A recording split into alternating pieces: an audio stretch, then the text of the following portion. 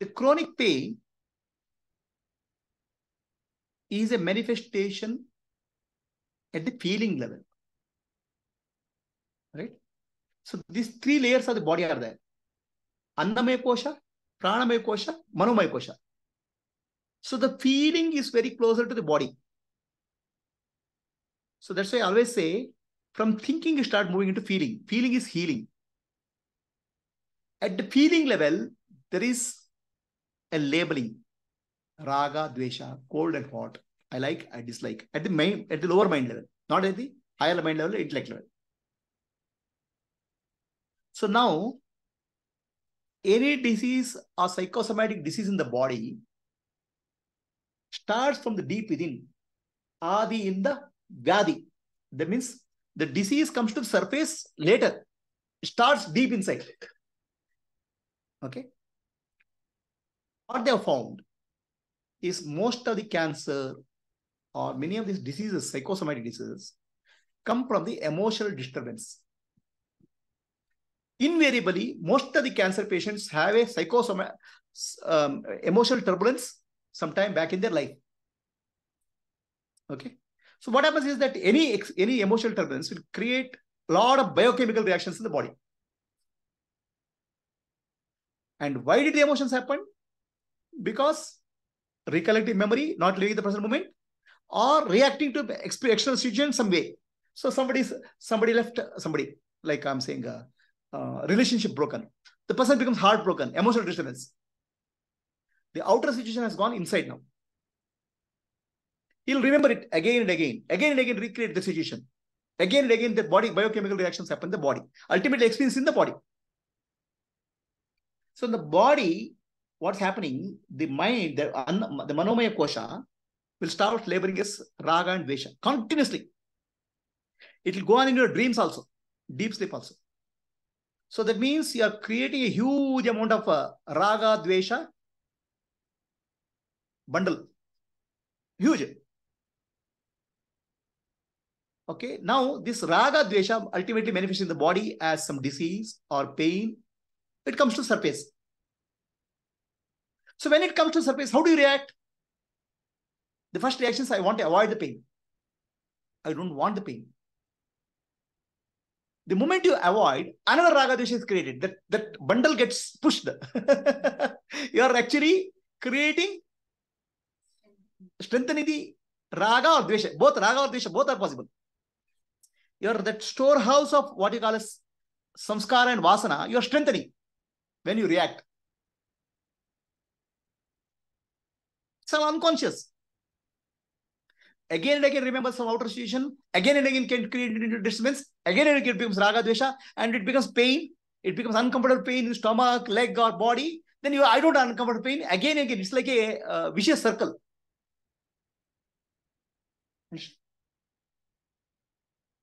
Every time when you react, you are creating further raga dvesha.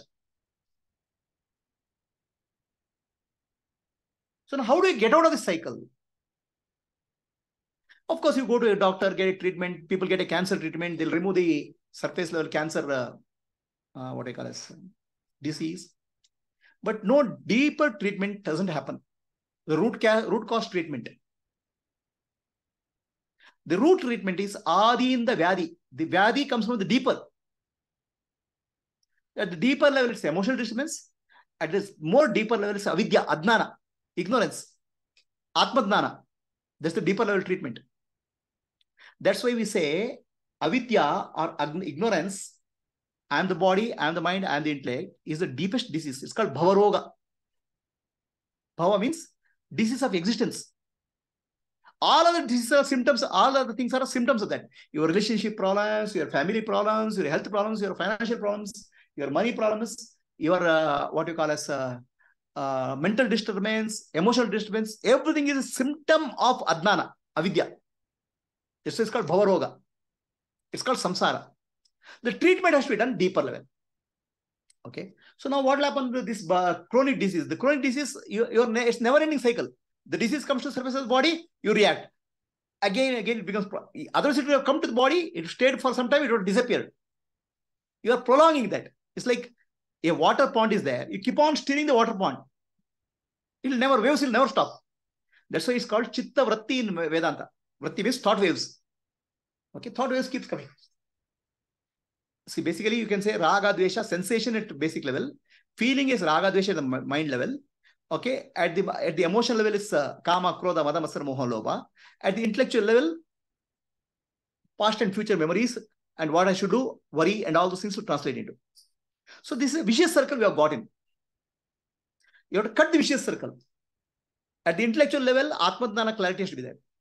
At the deeper level, we should learn how to be a Sakshi, witness to the pain. Witness to the pain doesn't reduce the pain. Witness to the pain stops further reactions to the pain. Breaks the cycle. Breaks the cycle of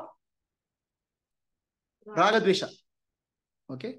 So then, if you become witness, then if you don't react, the Raga Dvesha will surface to the surface, becomes pain, may become intense, then disappear. Because everything in the world is energy. Energy is a wave. It comes up, it goes down. It has to go down. It will never keep on going up.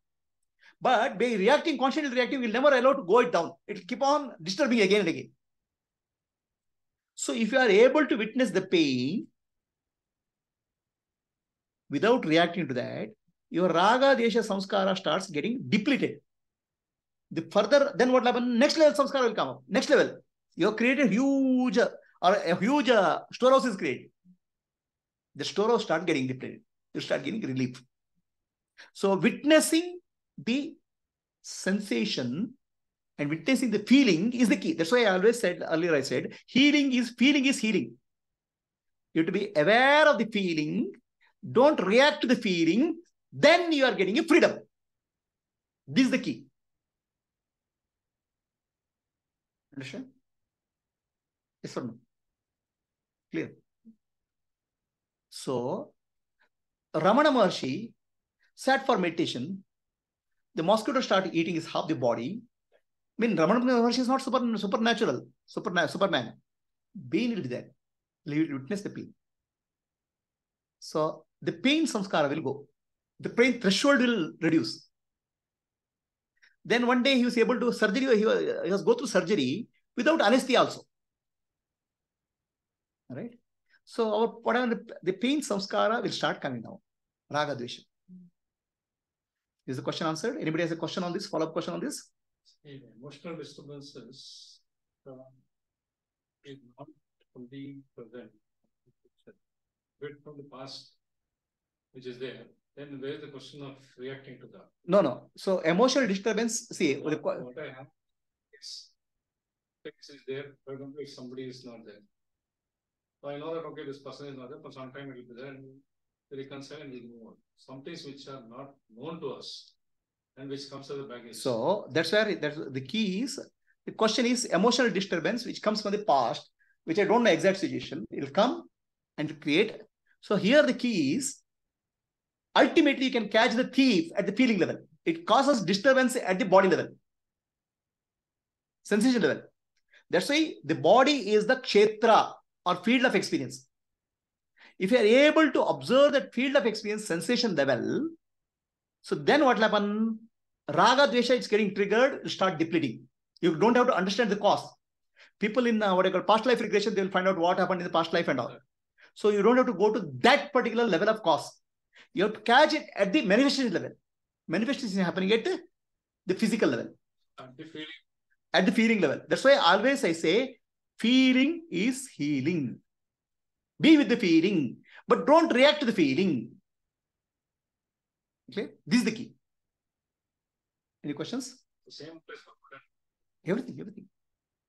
You have to catch at the point of body-mind interface.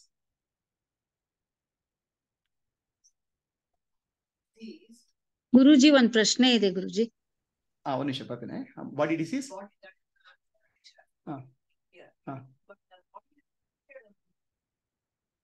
See, the question here is, every disease comes from Adi in the Vyadi.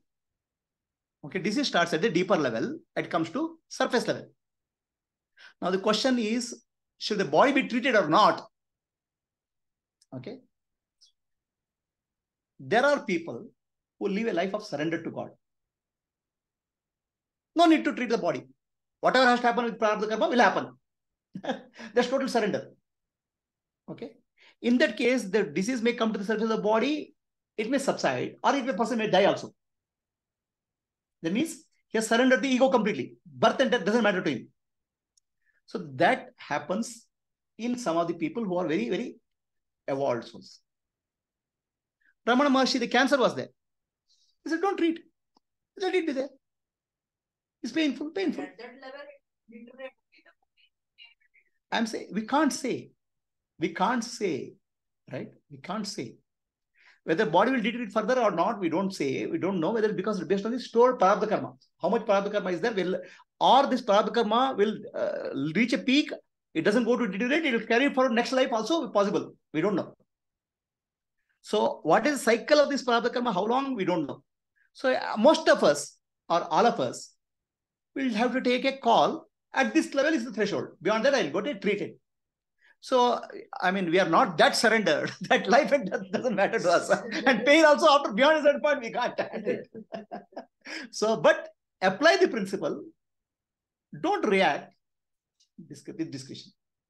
Okay. Somebody has a question on Zoom? ಗುರುಜಿ ನಮಸ್ತೆ, ಉಮಾ. ಹೇಳಿ.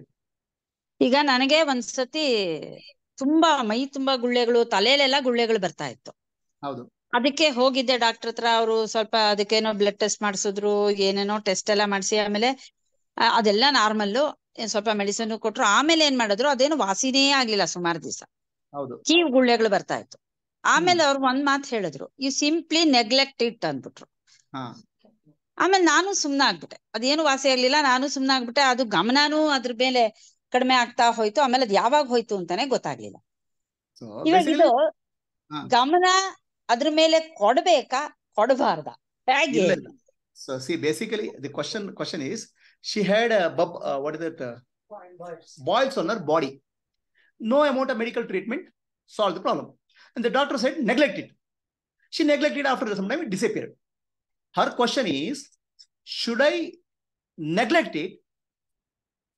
Neglect means not give attention to it. Or should I give attention to it and not react it? I'm saying both mean same things. So if you neglect, you have to give attention, not react. Right? So what happens is we give attention, too much attention. Oh, this boil is there, I don't want boil. That's attention.